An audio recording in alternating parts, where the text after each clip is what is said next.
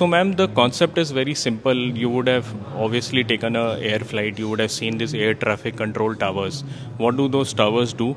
They continuously monitor the various aircrafts which are coming, and then they guide these aircrafts into specific paths where you have to go up or down, take left or right.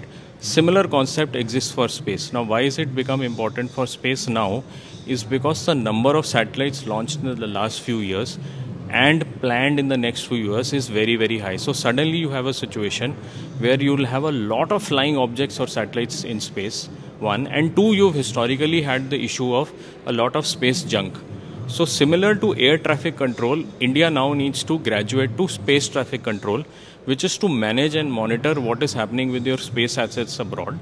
And India has to set up a space traffic management center to manage Indian assets, because these satellites are very expensive and they are of national importance. There is a civilian aspect to this, which is that if a startup launches a new satellite, the startup on their own to do this is very expensive. So some body like ISRO or the Indian Air Force should collaborate together and manage or create a center where this center manages the space traffic in and around India, both from a civilian as well as a defense perspective. Okay, sir. As you spoke about defense side of this, so how it will help defense? See, typically we think that space is a civilian environment. However, as we all know, there are a lot of spy satellites or defense satellites also. The second thing that we have seen hostile nations conduct anti-satellite tests, which is they have launched a missile and they have destroyed a satellite in space. Or there have been maneuvers where unfriendly nations have sent their satellites close to our satellites. So in such situations, it is very important to treat space like an other war zone, right? Another front, which needs to be actively monitored and managed. In case a Chinese satellite comes close or they try to do anything which is against our interest, we should be aware about it and then take the necessary action to manage it. Also spoke about how Elon Musk launches a satellite in few days.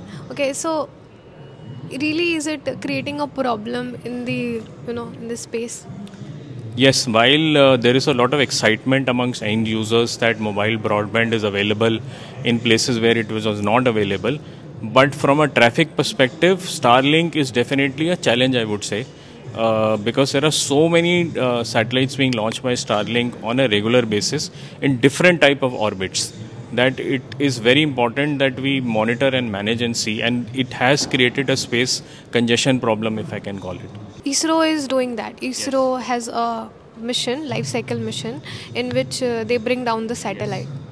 Yes, so ISRO has been one of the better agencies or more, let's say, informed or very responsible agency, and we are very proud of what ISRO is doing as a country. So ISRO makes sure that when their satellite mission is over and the life of the satellite is over, they safely try to bring that satellite back to Earth and make sure that it is not left in the orbit and it is deorbited and brought back.